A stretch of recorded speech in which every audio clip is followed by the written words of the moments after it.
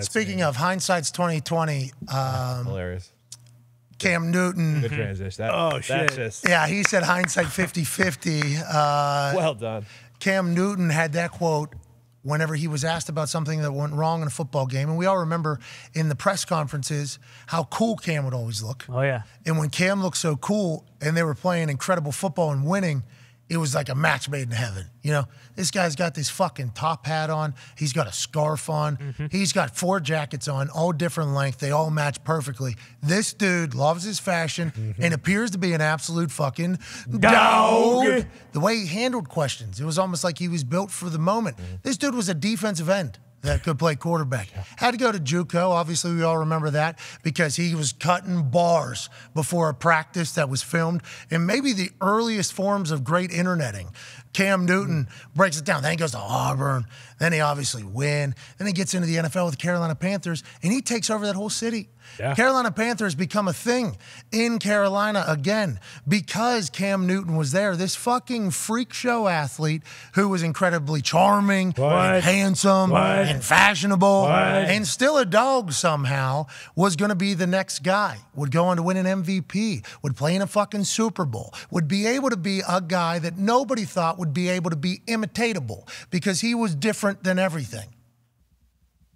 And some shit happened. Yeah. Some injuries, some situations, father time potentially. Situations weren't necessarily the greatest, and he was still going in there, not performing what we had seen him do in the past, which was freakish, which was unbelievable. So he's being compared not only against everybody else, but also what he used to be. That was 2 different types of comparisons happening. And now he seemingly is making a fucking NFL comeback, or he's trying to. Yeah. In Zubaz yesterday, he was at the Auburn Pro Day throwing to his younger brother and others. There was a bomb that we all seen on the internet. There was a promo from Shannon Sharp about Cameron Newton that I was incredibly put together. And if you were listening to it, you would be able to think to yourself, he's speaking the truth there. Everything he's saying is speaking the truth. But then you think about like Cam Newton. And you think to yourself, is Cam Newton going to go out like he went out in New England? And is Cam Newton going to sign up to look like that Cam Newton again? I'm not 100% sure that's the type of human he is, but I don't fucking know the guy personally. So he has to have some sort of confidence. He has to have some sort of thought that he'll be great. Is he a guy that's just going to think that way for the rest of his life, you think, Pac? Or is this really something potentially because he is bigger, stronger? Yeah. How old is he? 30 what? 34, yeah. 34 years old. We got 40-year-olds playing. He's in great shape, right? He is obviously a guy. His body could potentially play a style of quarterback if he had the skills to do that particular style of quarterback while also being able to be Cam Newton. There's people that have been very much older than he is now that have been able to accomplish that. What are your thoughts on it? Do you think, like, what do you, getting in the door is going to be tough, but just as a player, what do you think? As a player, you know, I don't know. He's, to me, it don't add up. You know, we got guys that are playing at MVP levels last year that's not even getting paid. 2 years ago. 2 years ago. I think he's going to get paid. No. He was hurt last year, MVP. He didn't have MVP. But he still played. When he was number one. He played at an MVP level. Got it. Cam haven't played in 2 years. I seen the one deep ball. I also called around and asked, how did he look to a couple of my buddies that was there?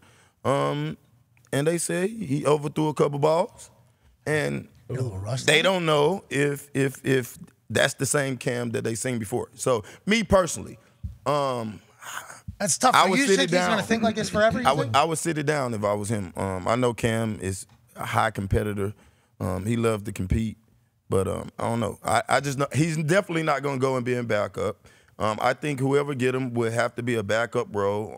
It's not too many teams that are bringing guys that haven't played in 2 years to come to be the starter. It's interesting. Unless you...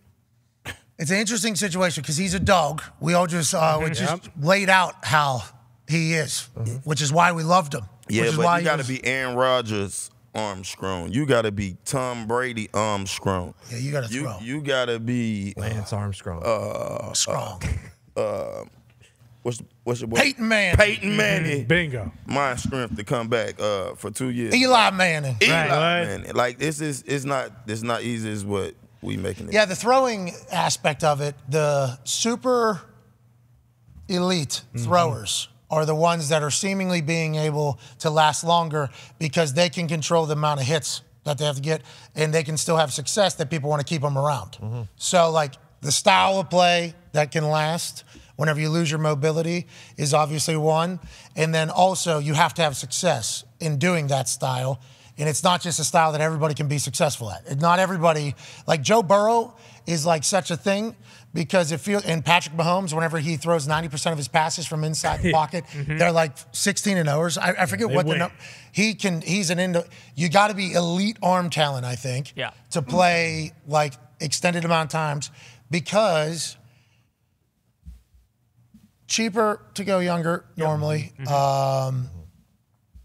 Younger is longer. Okay, younger has the mentality of like just wanting it still, not already having it.